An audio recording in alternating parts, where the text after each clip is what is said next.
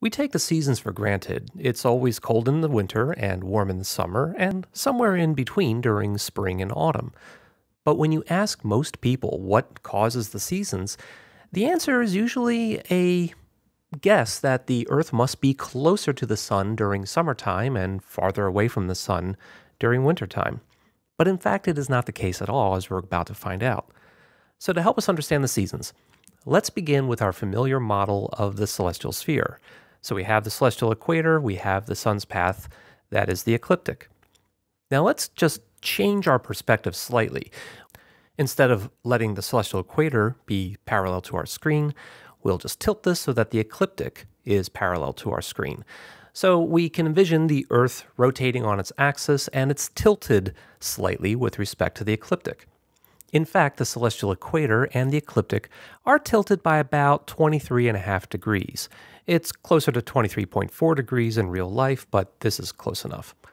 That also means that the north celestial sphere must be tilted by 23.5 degrees from a line that is perpendicular to the ecliptic. So this axial tilt of Earth has a name. We call it the obliquity of Earth, and it's just the rotation axis being tilted from the ecliptic. And it's more commonly known as axial tilt. So when we look at our celestial sphere, we see that the celestial equator is tilted, the entire system is tilted, but remember, it is really not Earth at the very center of the universe. It is, in fact, the sun that occupies the center of, well, our solar system. So the Earth is rotating around the sun at the same time it's rotating on its axis. So when we see the sun projected on the sky during the vernal equinox, the Earth is, well, on the opposite side of the vernal equinox from the sun, you might say. We look up, we otherwise would imagine seeing the sun against the vernal equinox. That means that when we are looking at the sun, there it is. We have the celestial equator going straight across our field of view. We have the ecliptic tilted by 23.5 degrees. And notice that we're now marking off the hours of right ascension. So the sun is at 0 hours of right ascension. It is on the vernal equinox. It's also got a declination of 0 degrees. It's landed right on the equator. But when we come to the sun on the 21st of June, it's now 3 months later, and the sun has now reached 6 hours of right ascension. Notice that its declination is about 23.5 degrees north, so we give that a positive value, and in the northern hemisphere, we call this the summer solstice. 3 months later, the sun has now moved to 12 degrees, so it's opposite where it was at the vernal equinox, so it's now 12 degrees around our imaginary clock face. It's back to a declination of 0 for the autumn equinox. Then on or about the 21st of December, the sun is now south of the celestial equator, so now it has a negative value of the declination of 23.5 degrees. And since we're 3/4 around our 24-hour clock face, we're now at 18 hours for the winter solstice. And then, of course, back again the following year for the vernal equinox. So now that we understand obliquity in terms of the axial tilt and how this affects our perception of the sun, let's understand how this translates in terms of increased temperatures in the summertime and lower temperatures in the wintertime. You notice that the axial tilt of the Earth always points in the same direction, regardless of where Earth happens to be in its orbit. This has the effect of allowing one hemisphere to be tilted toward the sun during, say, summertime in the northern hemisphere, and in wintertime in the northern hemisphere, our hemisphere is tilted away from the sun. This is not to say that the northern hemisphere is closer to the sun in the summertime or farther from the sun in the wintertime. Rather, we're just simply saying that the hemisphere is tilted toward or away from the sun as Earth goes around in its orbit. So let's see what this means in terms of temperatures. Well, first of all, we know that the days are longer in the summertime. We can imagine ourselves here in Baltimore, we're watching the sun rise from some position in the northeastern part of the sky, and it's going to rise at about 4:40 in the morning on average on the day of the June solstice, at least for our latitude here in Baltimore. It's going to reach a maximum altitude as it transits the meridian, and then it's going to set sometime in the early evening around 7:36, and it's going to be somewhere in the northwest. So the sun has to spend a fair amount of time to cross from its sunrise position all the way over to its sunset position. This gives us about 15 hours of daylight around the June solstice in Baltimore.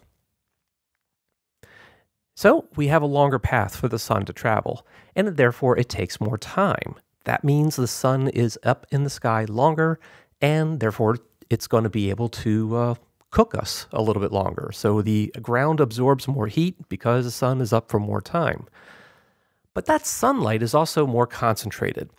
So if we just imagine, for example, a single column of the sunlight reaching down to the surface of the Earth, you notice that it's fairly well concentrated. It's almost a perfect cylinder. It's tilted just a little bit off. The sun never reaches the zenith during the summertime at our latitude here, but we're still getting a fairly direct concentration of sunlight. So this means that there's more energy per square meter or kilometer or whatever square area you choose, but there's more energy to warm the ground much more efficiently.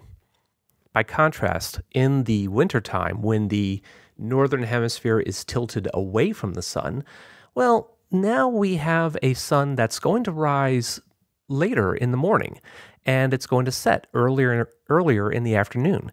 And the reason for this is because the sun is now rising from the southeast and setting in the southwest, so it has a much shorter path to travel through the sky. Therefore, we're only getting about 9.5 hours of daylight during the winter solstice, and therefore we're getting less time for the sun to warm us.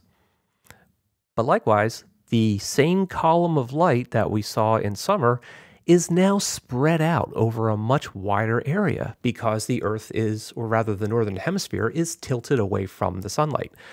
So there's less energy to heat the ground with, and it's not very efficient.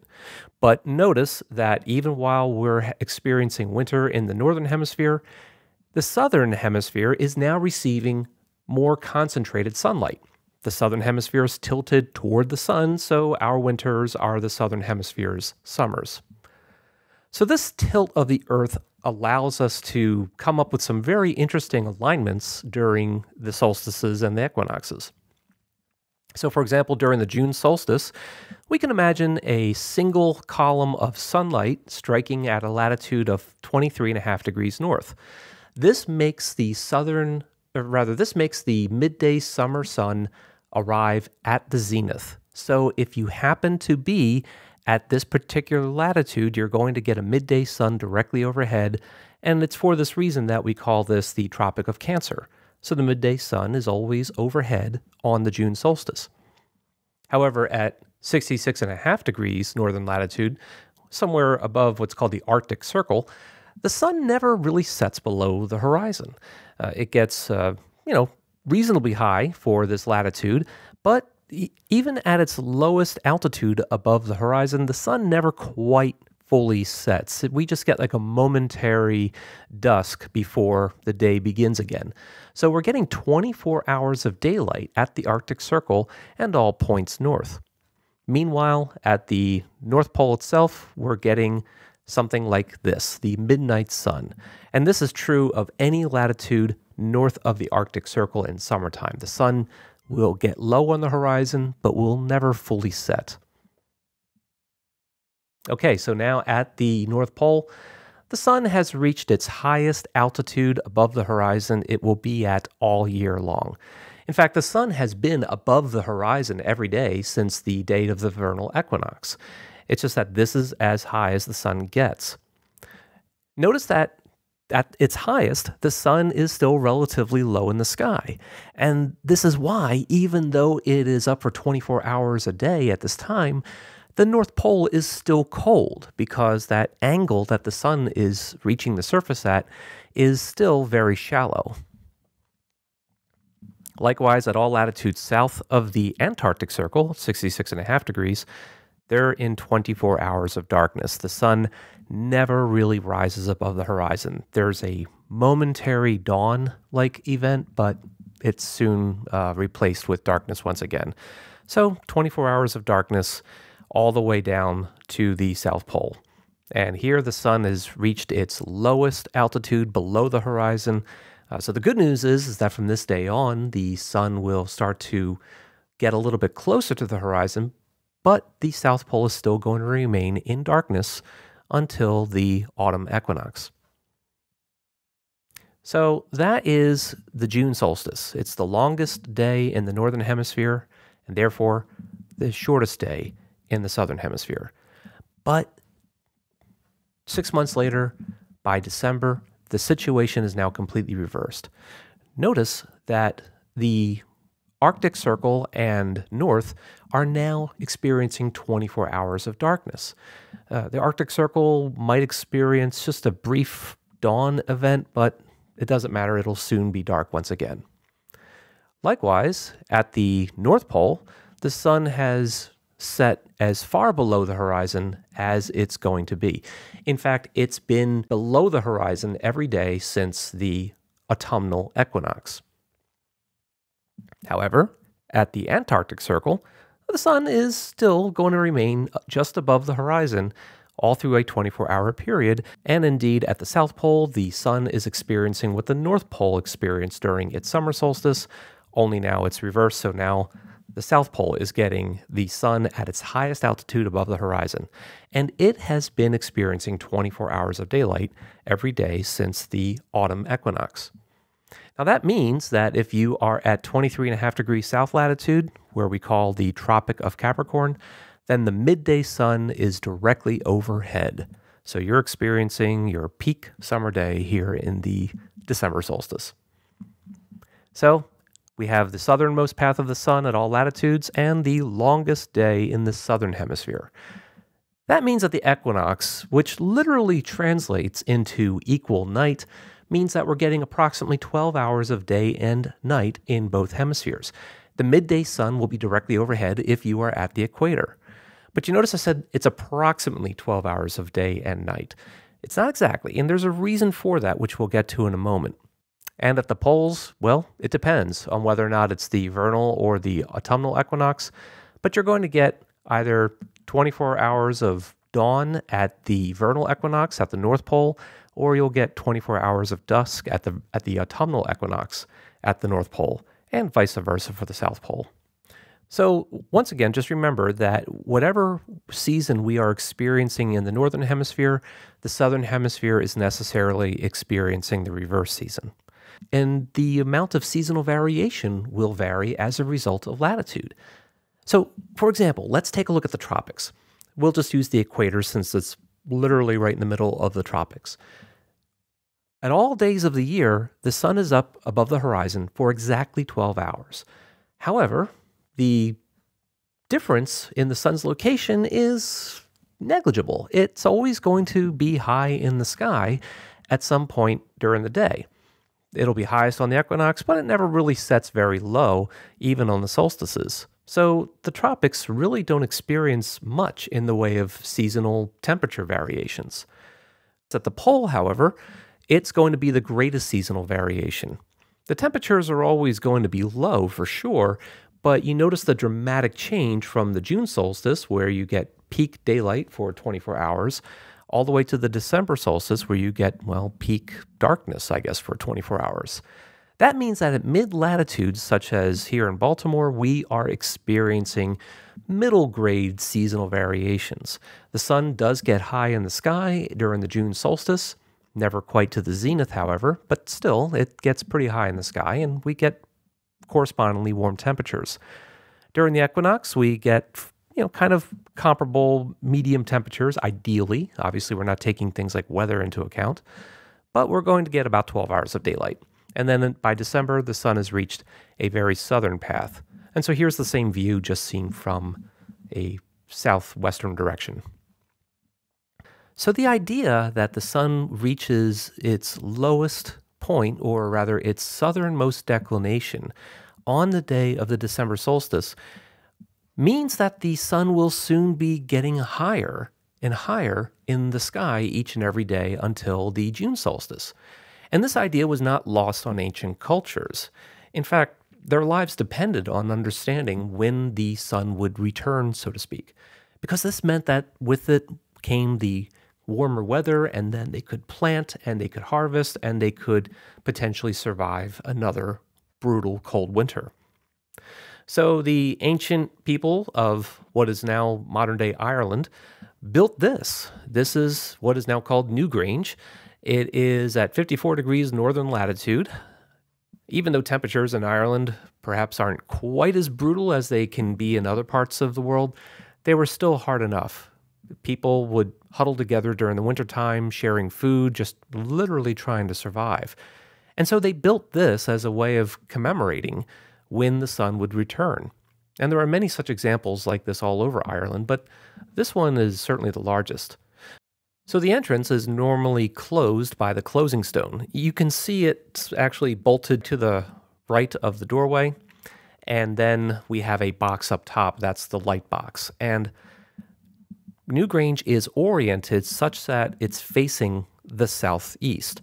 In fact, it's facing a very particular azimuth of the southeast because it is on this date, at this particular azimuth, that the rising sun will appear on the day of the December solstice. And so it passes through the light box and it illuminates the interior chamber, creating this eerie shaft of light that only really shows up essentially once a year. So this was clearly a way for ancient cultures to celebrate when the light would return.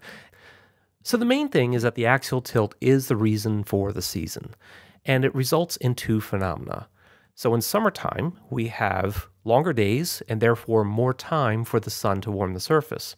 By contrast, in winter, we have shorter days. Therefore, the sun is up for less time to warm the surface.